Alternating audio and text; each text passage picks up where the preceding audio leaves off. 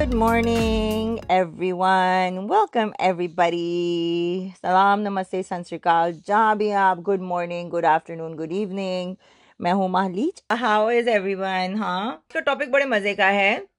उस पर मैंने बात करनी है, तो जल्दी जल्दी शेयर करो. लोगों को बड़ी प्रॉब्लम होती है ना, ये अपने बूब्स दिखाती है, अपने बूब्स दिखाती है, अपने बूब्स दिखाती है, अपने बूब्स दिखाती है.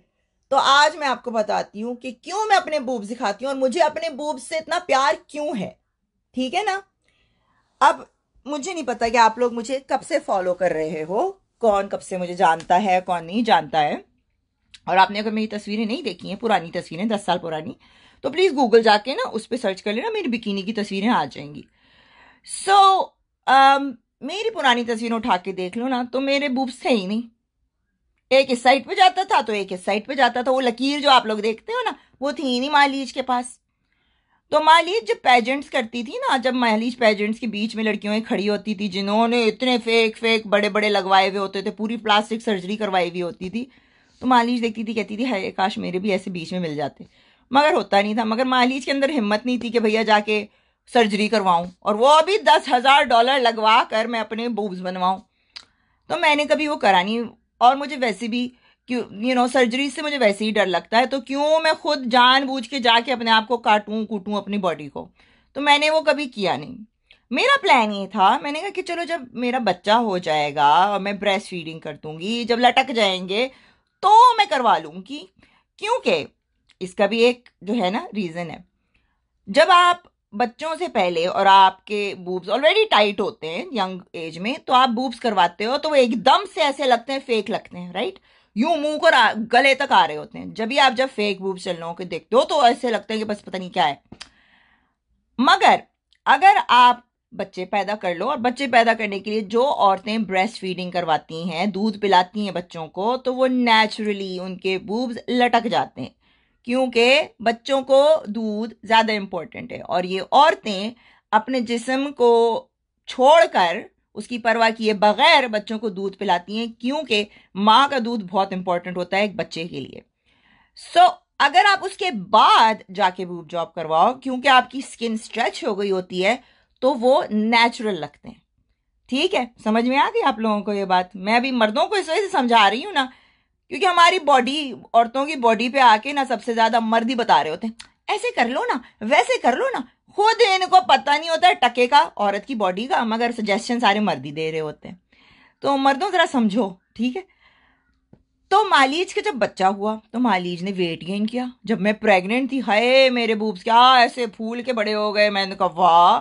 फिर जब ब्रेस्ट फीडिंग का टाइम आया, वाह, उससे और भी बड़े हो गए. मैं लकी थी कि मेरे ब्रेस्ट फीडिंग करने से, इन चीज़ों से मेरे बूब्स पे अफेक्ट नहीं हुआ, और मैंने वेट गेन किया है. यस, मैंने बहुत वेट गेन कर लिया उस वक्त से, मगर वो वेट अच्छी जगह पे गेन हुआ. ठीक है ना. अब मेरे बूब्स बढ़ गए.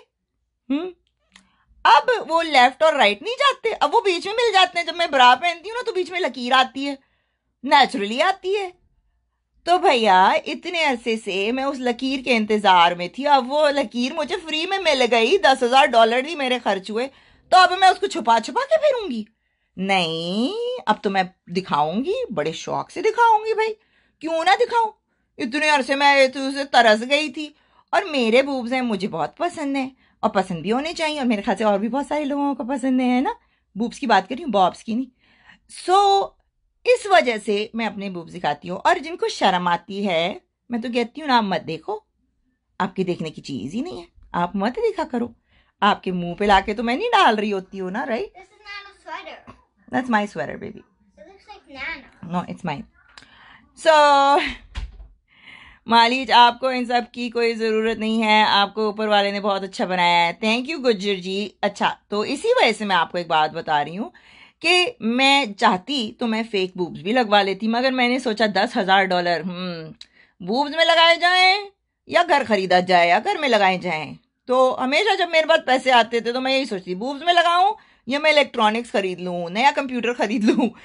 तो मैं उन जगहों पे लगाती हूँ जिनमें इवन दो आई थिंक कि लोग, लड़कियां जो अपनी इन्वेस्ट करती हैं अपनी बॉडी में, उसमें कोई बुरी बात नहीं है. क्योंकि हम औरतों को या मर्दों को भी, हर किसी को, चाहे वो जेनिफर लोपेज हो, चाहे वो जेनिफर एनिस्टन हो, चाहे वो ऐश्वर्या राय हो, चाहे वो सुष्मिता सेन हो, हर औरत को कुछ ना कुछ उसकी बॉडी में नहीं पसंद होता है। 100% कोई परफेक्ट नहीं होता है। जो आप देखते हो चैनल्स पे, टीवी पे, मैगजीन्स में, वो फेक है, फोटोशॉप होता है, बहुत कुछ उसमें एडिटिंग होती है और फिर वो आपके सामने आता है। यहाँ तक कि किम करदाशियन जो है ना, वो भी, उसको भी सोराइसिस है, यानी एक बीमारी होती है, वो स्किन की होती है, तो वो भी उसके बारे में सेल्फ कॉन्शियस होती है। हर किसी का इश्यू होता है कि हमारे बूब्स छोटे हैं या हमारे बूब्स बड़े हैं, या मैं लंबी हूं या मैं छोटी हूं, या ये है वो। हर औरत को वो इश्यू होता है, सेल्फ एस्टीम इश्यूज होते हैं, दैट इज अ फैक्ट। तो कोई भी इस दुनिया में परफेक्ट पैदा नहीं हुआ है। सो हम लोग जो कंपेयर कर रहे होते हैं, इस तरह से कंपेयर नहीं करना चाहिए। मर्दों में भी होता है, मर्दों को भी सेल्फ एस्टीम इश्यूज होते हैं, ये नहीं कि सिर्फ औरतों को होते हैं। उनका भी ये होता है कि भाई हम लंबे हैं, नीचे हैं, छोटा है, बड़ा है, ऑल दैट स्टफ। तो मर्दों को भी ये होता है। मगर आपको अपनी बॉडी में कंफर्टेबल फील करना चाहिए। अब मैं नहीं सिखा सकती किसी को कि भाई आप अपनी बॉडी में फील करो जैसे भी। अब क्योंकि प्लास्टिक सर्जरी आ गई है, तो चंद लोग अपने आप को to make themselves feel better, वो अपनी सर्जरीज करवाते हैं। नाक की सर्जरी करवा लेते हैं, बूब्स की सर्जरी करवा लेते हैं, बट की सर्जरी करवा लेते हैं। जापान में तो लंबा भी हो जाते हैं, पता नहीं क्या क्या सर्जरीज आजकल हो रही हैं। मैंने आज तक सिर्फ अपने लिप्स जो हैं उनको बड़ा करवाया, ऊपर वालों को, क्योंकि वो छोटे थे थोड़े से और मुझे लगता है कि मेरे लिप्स बहुत खूबसूरत लगते हैं। It did that. और मेरे पहली दफ़ा करवाया था ऐसे ही, दर्द बड़ा होता है करवाने में, मगर वो कहते हैं ना, नो पेन नो गेन। दूसरी बात ये मैं करना चाह रही थी कि मैं अपनी बॉडी में कंफर्टेबल हूँ, चाहे मैं मोटी हूँ अभी या जो भी है, मगर मैं अपनी बॉडी में कंफर्टेबल हूँ। चाहे वो दूसरों को ना पसंद आए, उस मेरी जुत्ती को नहीं उसकी फिगर, ओके?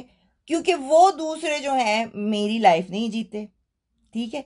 मैं अपनी लाइफ जीती हूँ, मुझे पता है मेरे स्केड्यूल का, मुझे पता है, और मुझे ये भी पता है कि मुझे क्या चीज़ें सही करनी है और मेरी लाइफ में क्या चीज़ें मैं गलत कर रही हूँ। आई ऑलरेडी नो कि मुझे मेरी डाइटिंग पे थोड़ा सा कंट्रोल करना पड़ेगा, मुझे थोड़ा वर्कआउट करना चाहिए, ये मुझे सब पता है, मुझे बताने की ज़रूरत नहीं है, आई नो ऑलरेडी। मगर डिपेंड करता है कि बंदे की लाइफ में क्या चीज़ कहाँ चल रही है। दूसरे को जाकर मशवरे देना, मैं तो देती नहीं हूँ किसी को। आई डोंट से आपको साइकोथेरेपी, हाँ मुझे साइकोथेरेपी भी, आप लोगों के मशवरे, मैंने इसी वजह से मैं कमेंट्स नहीं पढ़ रही थी। सो द थिंग इज कि अपनी बॉडी में आप कंफर्टेबल जब तक फील नहीं करोगे, आप दूसरों के कमेंट्स ऐसे आएंगे तो वो आपको हर्ट करेंगे, आपको वो हर्ट करेंगे। मेरे अलावा अगर यहाँ कोई भी लड़की होती ना, जितना अब्यूज, जितनी गालियां, जितनी बदतमीजी करनी होती है इन लोगों ने करते हैं, वो इतनी नेगेटिविटी लेकर वो बंदी भाग गई होती है अब तक। मगर मैं हूं, मैं क्यों भागूंगी? Why should I? क्योंकि आई डोंट केयर। मैं अपने आप से खुश हूँ, मैं अपनी बॉडी से खुश हूँ, मैं अपने बूब्स से खुश हूँ, और मेरे बूब्स से बहुत सारे और भी लोग खुश हैं। ओके, सो अगर आपने मेरी और अच्छी अच्छी तस्वीरें देखनी है, और अच्छी अच्छी बोल्ड तस्वीरें देखनी है, तो प्लीज ओनली फैंस पे जाइए। मेरा जो ओनली फैंस का पेज है, उधर सब्सक्राइब करो। वहां तो या तो कुछ नहीं है, वहां है सारा मटेरियल, वहां देखो।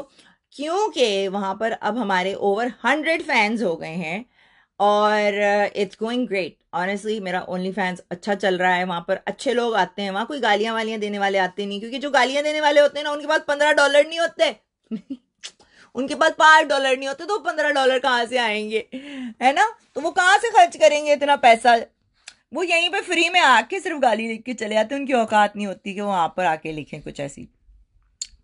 तुम्हारे हैं तो बहुत बड़े, हाँ जी बहुत बड़े हैं मेरे, और बहुत अच्छे भी हैं।